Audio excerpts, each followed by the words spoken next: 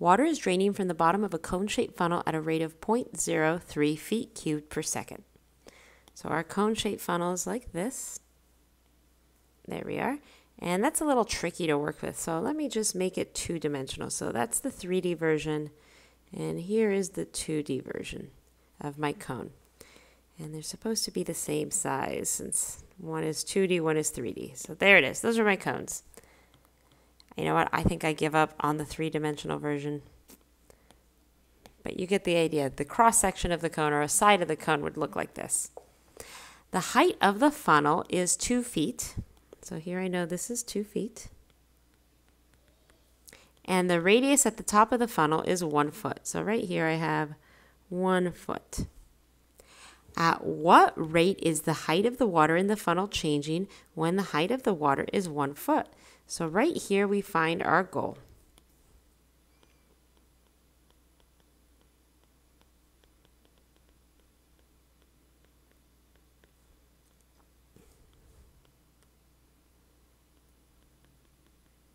So we want to find, oh, and that's not DH, excuse me, let me fix that.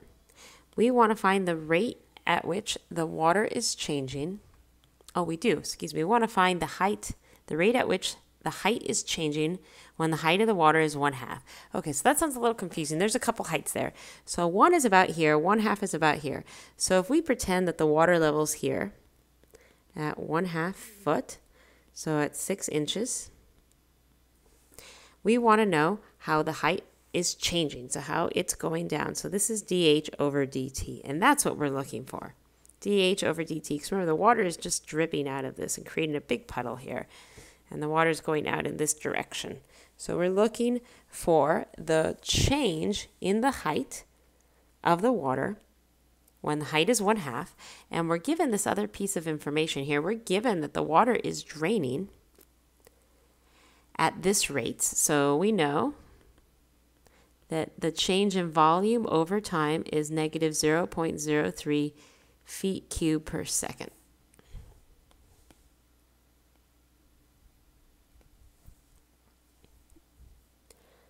So let's set this up, and I'm going to erase some of this extra information we don't need. So at least now we know what we're looking for. I'm going to erase this. There we go. And we're looking for dH over dt. So let's start with the volume of a cone. It's pi over 3 r squared h. So dV over dt is pi over 3. And then here I need to apply the product rule along with implicit differentiation. So that's 2r times dr over dt plus r squared times dH over dt. And before I go on, let's just make sure we've done this correctly. We know what the change in volume over time is. That's here. Great. And I left off an H here. There we go. We also know what the height is. Great. We know what dH over dt is. Great. But here is a problem. dr over dt.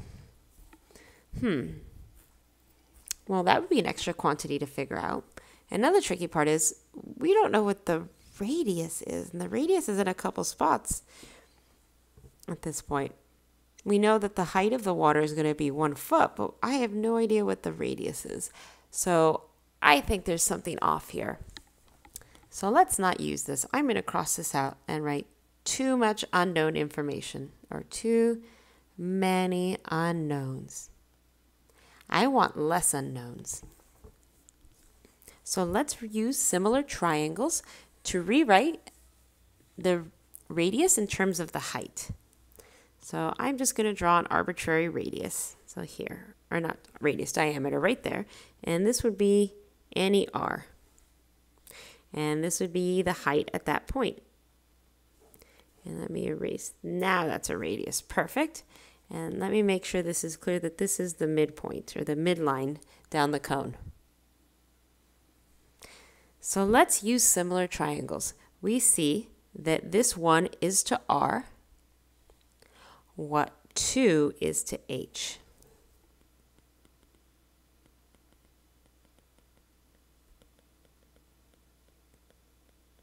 We have 1 over r equals 2 over h. So this is true if and only if r is equal to h over 2. And that's just some algebra. Wonderful. So now let's rewrite this volume equation. And instead of r, I'm going to write h over 2. Square that times h. So I have pi over 3 h cubed over, 4. 2 squared is 4. So that is, let me just rewrite the whole thing, as volume now is equal to h cubed pi over 12. Now I can take the derivative implicitly on both sides, so the change in volume with respect to time is equal to pi over 12, a constant, times 3h squared times dh over dt. And let me scooch this up a bit. There we go. So dv over dt is equal to pi over 4h squared times dh over dt. I want to know the rate at which the water is changing when the height is 1 foot. So let me replace what I do know. I know that dv over dt is 0.03 negative. I have a pi over 4 here, and then I have a 1/2 here. And I'm going to square this quantity. So I have negative 0.03 equals pi over 4 times 2 squared is 16. dh over dt. And then let's keep going with this. So dh over dt, if I multiply both sides by the reciprocal of pi over 16, so that would be 16 over pi, we end up with negative 0.03 times 16 over pi. And so the change in height becomes about negative 0.152788744, or we can round it. Ooh. So every second, this water level is going down by about 0.153 feet. So the follow-up question here, at what rate is the height of the water changing when the height of the water is 1/4 foot? Well, the only difference is this. So see if you can figure out independently what this value is. So what the answer to this second part is, at what rate is the height of the water changing when the height of the water is 1/4 foot? Well, if you notice, we only use the 1/2 foot here. So that's the only change. See if you can figure that out independently. Pause your video and try that now.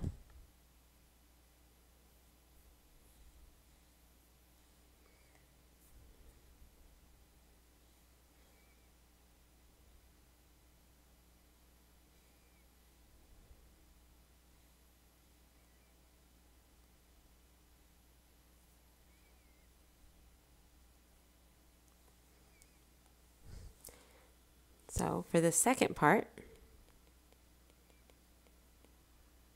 when h equals 1/4 foot, we end up with dh over dt is equal to negative 0.03 times, and instead of 16 now, we have 4 times 4 squared, so we have 64 over pi, and that is about negative 0.611.